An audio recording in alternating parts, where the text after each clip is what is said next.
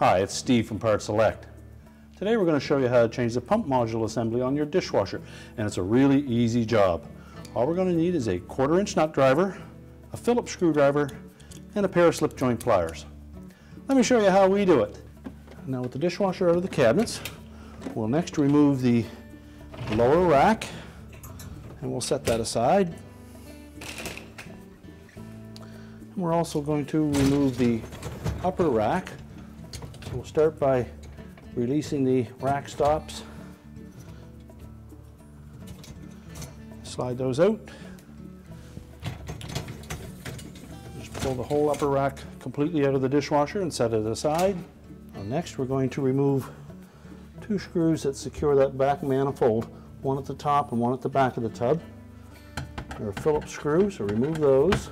Next we can remove the lower spray arm, so just grasp the spray arm and twist that center locking nut clockwise until it releases it. Lift the spray arm off and set it aside. And then pull that manifold down from the ceiling, just tilt it a bit to the right, then lift up on the base of it and rotate it clockwise until it disengages from the hub at the center. Then just carefully lift that whole assembly out, set it aside. And you can next remove the center spray arm bearing, including the little nylon washer, and set that aside because we will need that to install on the new pump. Now at this point you can close the dishwasher up, and we're going to lay it on its back so that we can release the mounting tabs from the bottom of the pump, as well as disconnect the drain hose and the electrical connections. So first thing we'll want to do is remove the drain hose. So we're just going to squeeze that clamp, slide it up on the elbow, and have a container handy to catch up any of the water that might spill. And set that out of the way. We'll next remove the 2 wires to the drain pump. Release the little locking tab on the drain pump, rotate it counterclockwise, and slide that out. We'll next remove the sensor, so just turn it 1/4 of a turn counterclockwise, and it will pull down and out of the base of the pump. Remove the wire harness to the motor. Just release the locking tabs on the side and disconnect that. And then remove the 3 clips that hold that pump.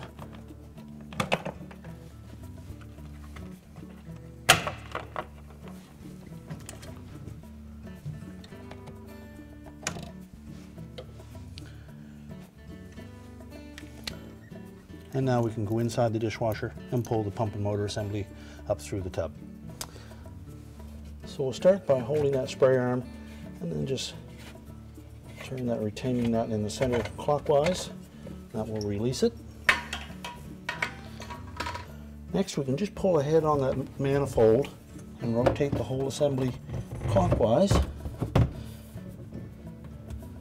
until it releases in the center. That up and remove it completely, and pull the lower spray arm bearing out of the pump, set that aside.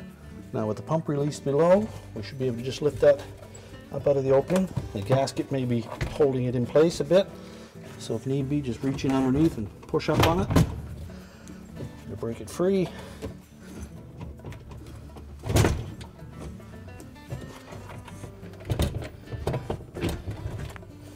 And then lift the whole assembly up and remove it. Now before we install the new pump, we'll want to clean this surface of any debris. And at the front of that opening in the base of the tub, there's a little notch that will line up with the pump. So when we lower that down in, we want to make sure that we have that lined up properly.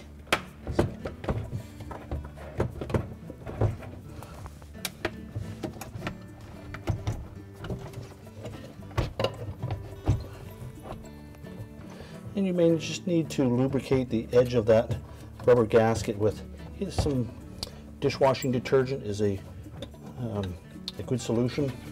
That will allow that to slide in there a little easier, as we need to make sure that it presses firmly into the base of the tub, or we won't be able to get the locking tabs engaged on the bottom. And then just make sure it's flat all the way around and flush, and that gasket should sit just below the lip of that outer tub. Our next step will be to install the lower spray arm bearing and that nylon washer. That just sits right in that opening. Next, we'll reinstall the manifold. So we're going to line that up, set that over top of that bearing, and then rotate it counterclockwise until it locks in position. Reinstall the 2 screws that secure that manifold, one to the back wall and one to the ceiling. So next we'll install the lower spray arm, sit it over the spray arm bearing, and rotate the retainer counterclockwise to lock it in position. Make sure it turns freely. So next we'll install the mounting wedges.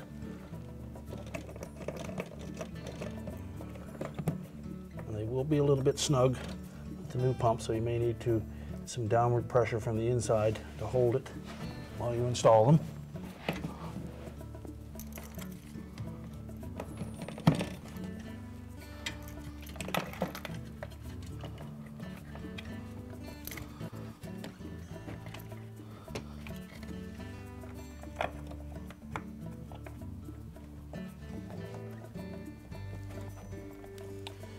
And make sure they're fully inserted.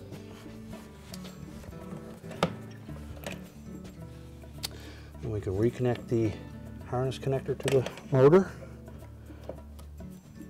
Make sure the locking tabs engage. And just clean that O-ring around the sensor. And if need be, just apply a little bit of dishwasher detergent to that to make it seat better. And turn it until it locks in place. Next, we'll install the pump, keeping the locking tab on the top. So fit it into the opening, and then rotate clockwise.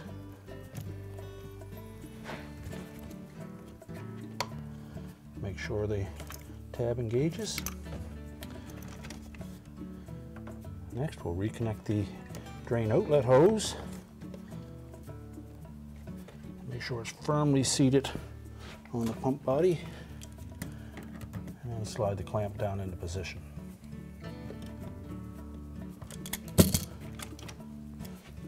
Connect the wires to the pump.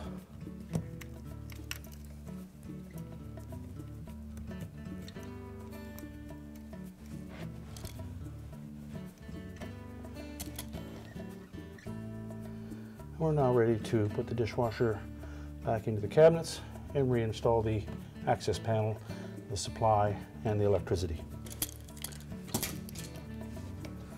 We can now stand the dishwasher back up again and reconnect the components on the inside.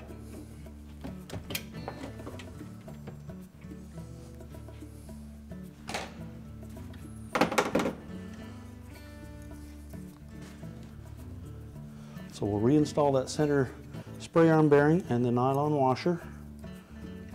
Just insert them into the center. And we'll take the manifold, tuck it into the corner.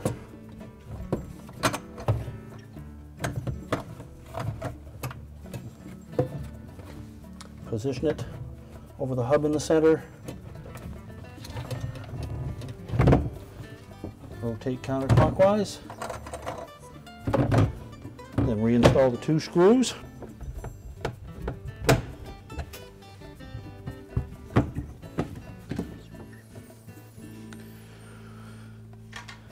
Next, we'll install the lower spray arm. Set it over the spray arm bearing. Just hold that in place and then turn that retaining nut counterclockwise until it tightens. And just rotate that spray arm and make sure it doesn't bind.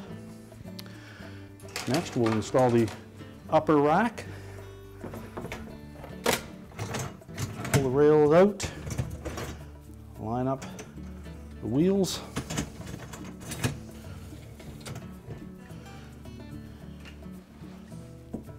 Reinstall the rack stops. Make sure they're down far enough that the little locking tab engages.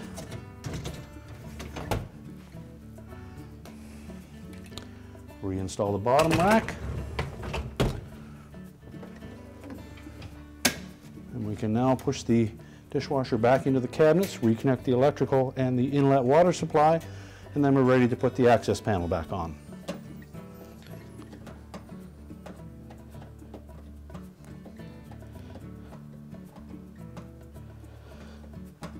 Now with the access panel installed, we're ready to turn the water supply on and the electricity on, and our repair is complete. I told you it was an easy job. Thanks for watching, and good luck with your repair.